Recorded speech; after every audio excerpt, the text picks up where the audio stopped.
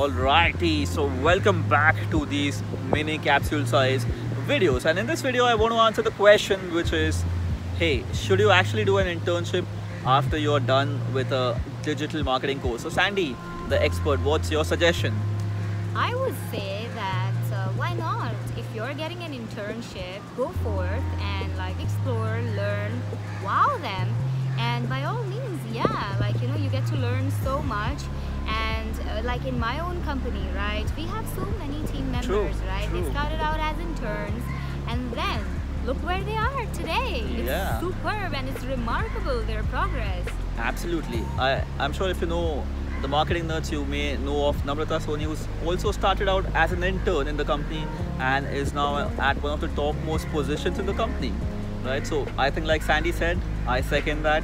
If you get an opportunity, by all means go out, do the internship, give your best, learn a lot, outsmart everybody, outperform everybody, not outsmart but outperform everybody, and hey, you're on your way to a great and a successful career. So yep, by all means, it's a thumbs up for internship. The internship.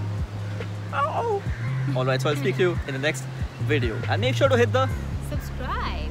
Yep.